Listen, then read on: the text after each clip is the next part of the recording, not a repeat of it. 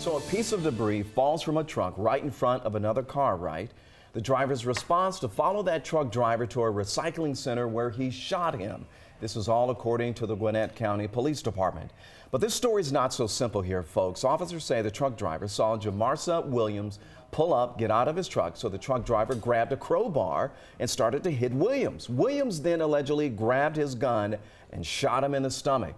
Police say Williams then waited for cops to arrive. He's now facing criminal charges, but police say the truck driver could face some charges too.